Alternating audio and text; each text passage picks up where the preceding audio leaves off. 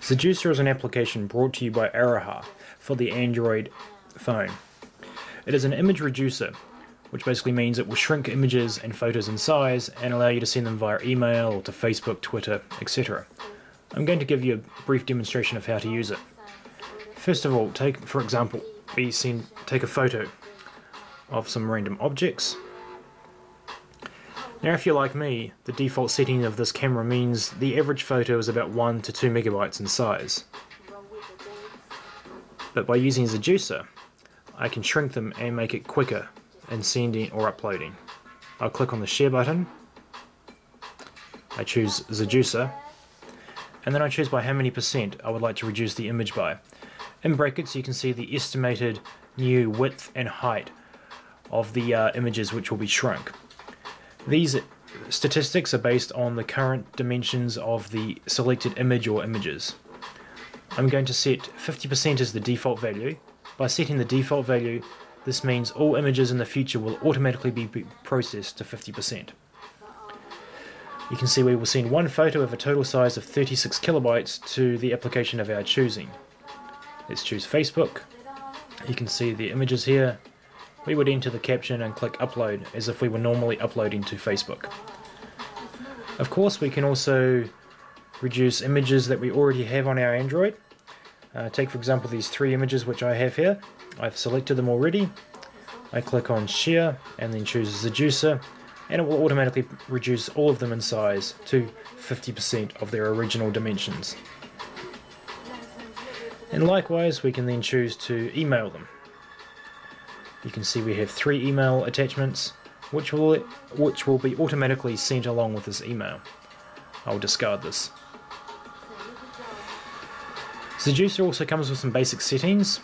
We can click on the menu button, click on settings. We can uncheck the check box which we selected before, which means that 50% is the default value. So by unclicking this means next time we send some photos to Zedusa, we will be once again prompted with the menu to choose by what percent we would like to reduce the images. Zedusa outputs all its images to a folder called Zedusa on your external SD card. You can see we currently have 4 images with a total of 430 kilobytes. We click on delete all images to free up space on the media. Zedusa also comes in a free version called Zedusa Lite, which offers the same functionality, except some of the restrictions are we do not have all the percents that we saw before. There is a timer between processing photos. You can see there is some advertising, and we can only select up to 3 photos at any one time. I'll give you a brief demonstration of how this works. We go to the gallery again, we can choose 3 different photos.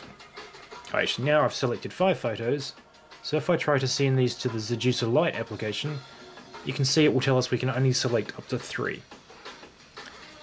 So I will go back to my gallery. I will deselect 3 of the 5, and we have 2 images here. Actually make that 3.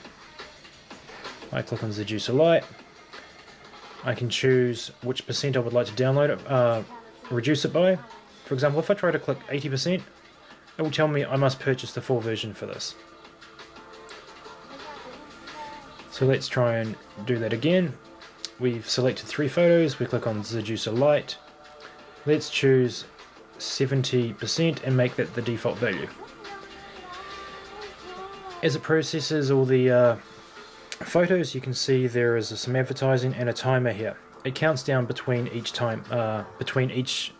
image that it reduces. Some of the major functions of Zedusa is it preserves EXIF data and JPEG files. It automatically rotates JPEG files if it has EXIF data for the orientation. It comes in Korean, Chinese, Japanese and English.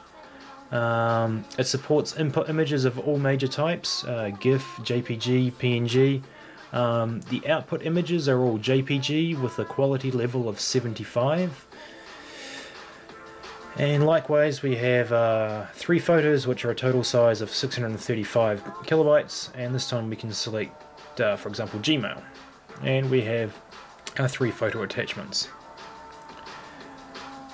This brings me to the end of the demonstration video. If you'd like, I suggest try the free version.